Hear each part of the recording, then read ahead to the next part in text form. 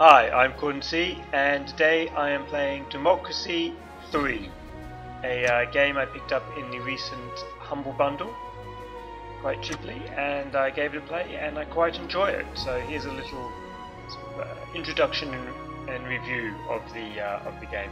I'm going to play as Australia, which is very nice. Normally when you play these games you can't play Australia. For instance, when I was playing DEF CON I couldn't play as Australia. But I am Australian, so let's play Australia. And yes, compulsory voting, it's got that, that's good. Term length should be, I think, 3 years, but that's going to be super hard, so I'm just going to leave everything as default and play. Now, the point of this game, or firstly I'm just going to say I like these little things that come up in between turns, because it's a turn-based game. Each turn lasts 3 months, and the idea is to try and win an election, or as many elections as you can. And let's start. So we're going to start the game. We're going to have very bad crime, we're going to have fairly bad unemployment, GDP is not much good, poverty and health are okay, and education is not too bad. So we now, from there, we need to go and win an election. And how we do this is this bit in the center here. This is essentially the demographics of the country. So you can see there's very few religious people, and there's pretty much so about me, and if you hover over them it shows them the things that they care about, so stem cell research, abortion law, prostitution, that sort of thing. You can see there's a lot more people who are, for instance, socialist, and they care about state schools and legal aid and unemployment and things like that. People can be in more than one category, as you can see, because it adds up to more than, looks like it adds up to more than 100%. I'll just hover over it. This grey bit shows you how much the population is this. So about half the population, so from about there to there, half the population is middle income, and they're not too keen on me either. So you can see from those grey bars, there's lots of socialists, there's lots of middle income people, there's lots of conservatives, lots of motorists, and quite a few patriots. Not very many religious people, so you probably don't need to worry about them too much. So that's the demographics and what they care about. And so these things around here are the various state of the game. The grey ones are policies. So here's tobacco tax. Everyone cares a little bit about tobacco tax. And then these arrows show you what they affect and what affects it. So nothing affects the tobacco tax. But for instance, if I raise the tobacco tax, it'll have a negative effect on tobacco usage, and it'll have a positive, which means it'll increase poverty.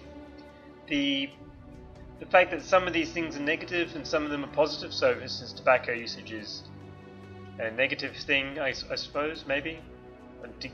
Well, maybe you want to have a country which is uses lots of tobacco, I don't know.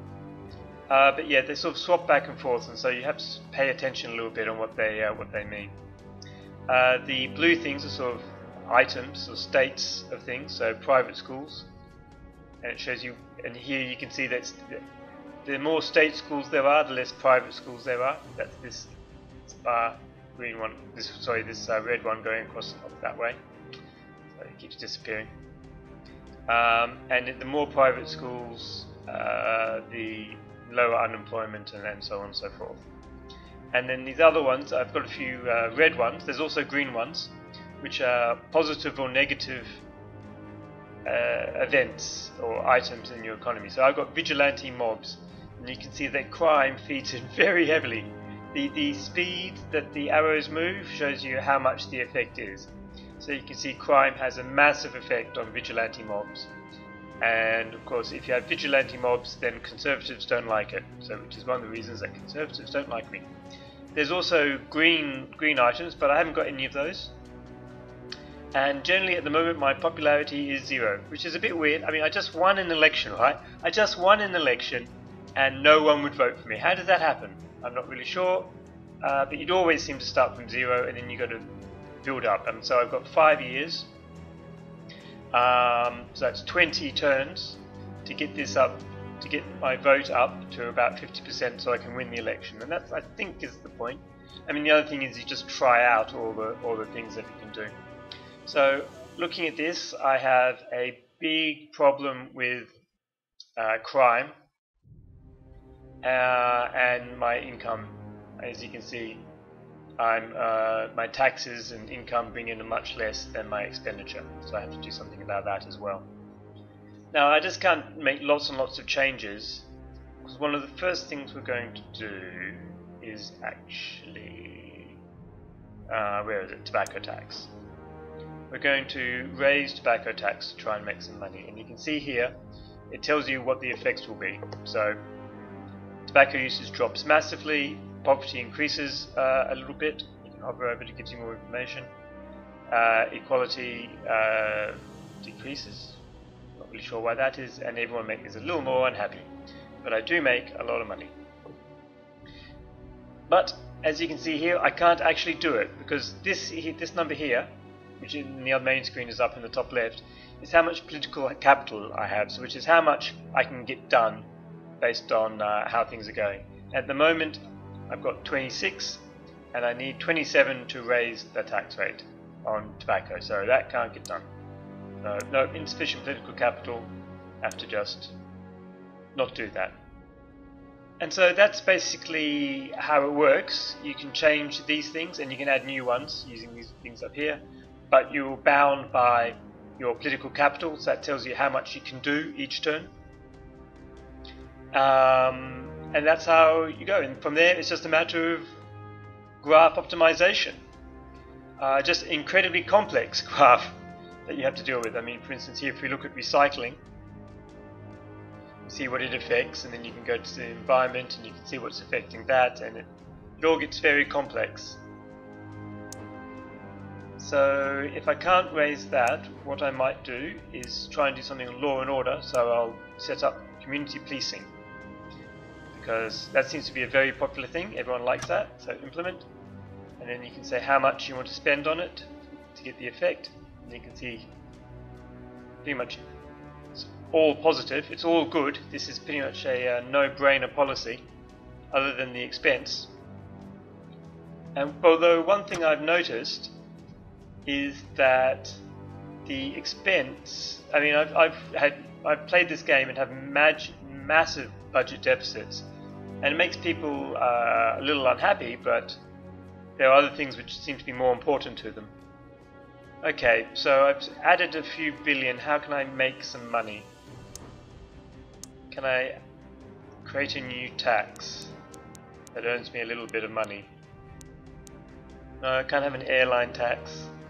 Recreational drug tax. I guess one of the other things is you can try and create, if you want to create a theocracy, you can do that. I mean, where's law and order? For instance, if I had enough, I could ban homosexuality or ban divorce and try and create a compulsory church attendance, try and create a theocracy, or you can create a libertarian state, all sorts of wonderful things, a socialist state. Based on what I've got here, which is a lot of liberals and socialists and conservatives, I'm going to try and go more sort of centrist line.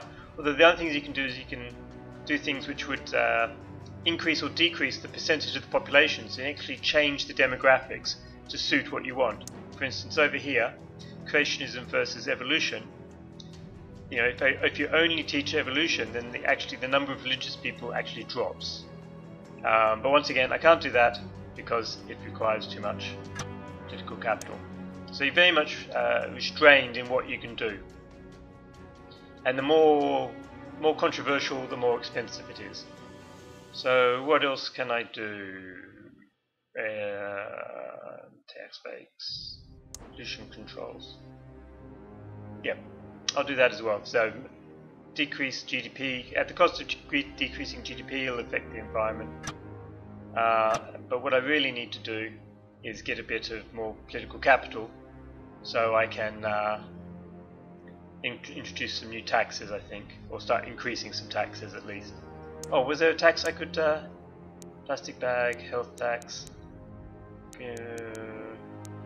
luxury goods tax. We'll add that, but at a low level.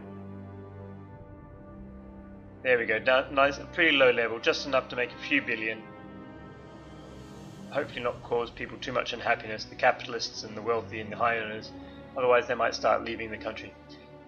Because I mean, these events, as things change, so as these sort of numbers change, things can happen. Like you could have a strike appear. These are, these red or the green, which I haven't got. So you see here, there's start triggers and end triggers, and there are various events which are not there yet, which if I push things too high or too low, they will appear. And I happen to know that if I have a luxury tax that's too high, then you'll start getting a brain drain. Rich people will start leaving your country. And I guess that's one of the things. Alright, so I will move on to the next turn. That's one of the things you need to take into account with these games, is what is the internal model. And in this case, it's just, it seems to be reasonably agnostic. It doesn't seem to be pushing me any particular way. You can do what you want with it. You can create your police state, or you can create your socialist utopia, or at least you can try. See how it goes. And then at the end of each turn, there's like a little report and maybe some events. So we've got a problem. Let's leave that unchanged because we're going to deal with our law and order problem by basically hiring a lot of police. So we don't need to do stop and search. Okay, so now it's gone up to 35. Let's go back to tobacco tax and ramp that up, which is going to affect poverty. So you might want to think about doing something to bring poverty down. But yeah, so that's sort of basically the game. As you become more unpopular, or as if you become unpopular, or you particularly hammer down on particular groups, then you may actually get armed uprisings. That seems to be a common in the games that I've played. Probably about half of them have ended with me being assassinated. Seems to be a very common thing in democracy to be assassinated. Otherwise, the other times I played, I've just gone on to runaway success. I built it up so there's no crime, health is high, education is high, and there's really no issues, and people just keep voting for me at 93-95%, which also seems somewhat unrealistic. It does seem to be a game which has a tendency to go to extremes. Well, let's see how it just goes. Yeah, I've enjoyed it. I mean, it cost me almost no money in a bundle, and it's definitely been quite entertaining for several hours now. Still at 0%. Still at 0%. This can change. This goes up very rapidly, but it seems to go down very slowly. Crime's still quite bad. There is a lag in a policy. So if you change a policy, it can take time to go through. It's over here. So this one, it goes through straight away. Let's see if I can find one like recycling. It takes just over a year for that to take effect. And you can see it. Let's see if what I've done has made any changes. So so you can see here. Where's something that maybe it has made a change to? Community policing hasn't really come in yet, so it'll be coming up soon enough. And there's tons and tons of policies, and there's tons and tons of new policies. These are all the new policy ideas you can put in. So there's lots of really weird ones. Ban Sunday shopping. Rare earth home fabrication grants. That's like 3D printers. So there's lots of ideas here, lots of possibilities you can run, keep you entertained for a while. There is a question in my mind about sometimes it does seem to get into runaway success, and you do seem to be assassinated, but on the whole, a lot. But on the whole, it's quite an entertaining game. If you're the kind of person who, when you see something like this, goes, "Ooh, I wouldn't mind, try playing with that bit of graph optimization." If you're that sort of person, like I am, then this is the game for you. You will enjoy it.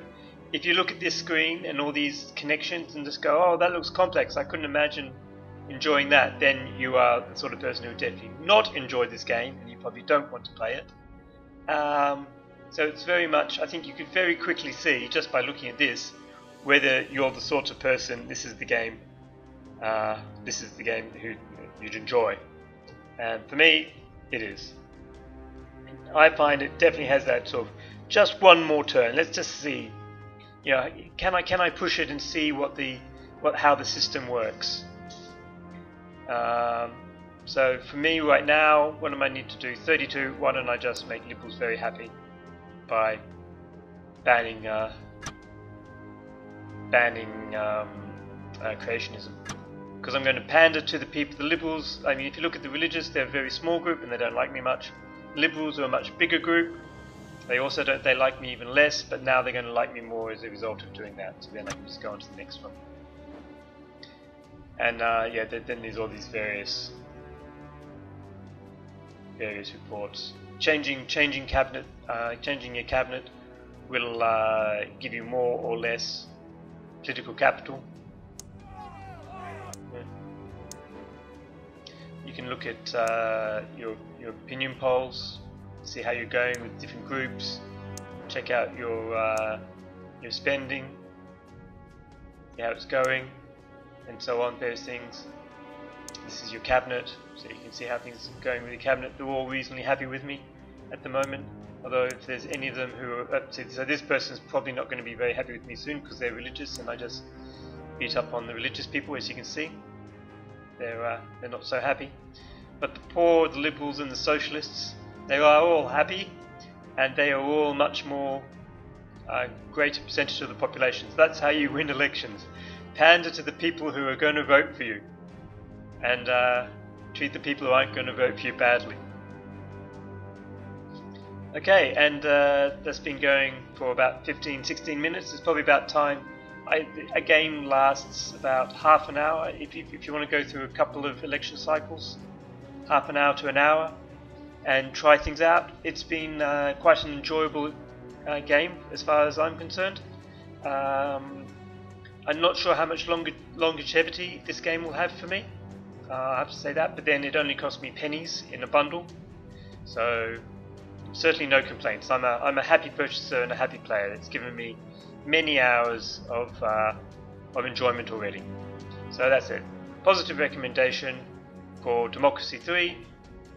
And now let's start building up police to bring this crime down and hopefully make the Conservatives happy. Alright, bye.